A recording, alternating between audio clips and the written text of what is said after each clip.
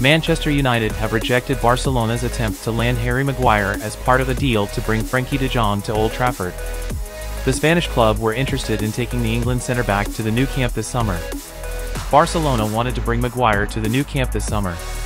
Man United are keen to sign Barcelona midfielder de Jong, but United were not willing to part with their £80 million defender, with new boss Erik ten Hag keen to work with him. Instead, de Jong is set to move to Old Trafford in a straight cash deal, with Barca holding out for £69 million.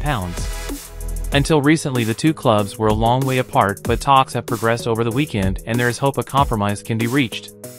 And that will give ten Hag a lift as he meets his new players for the start of pre-season training at Carrington.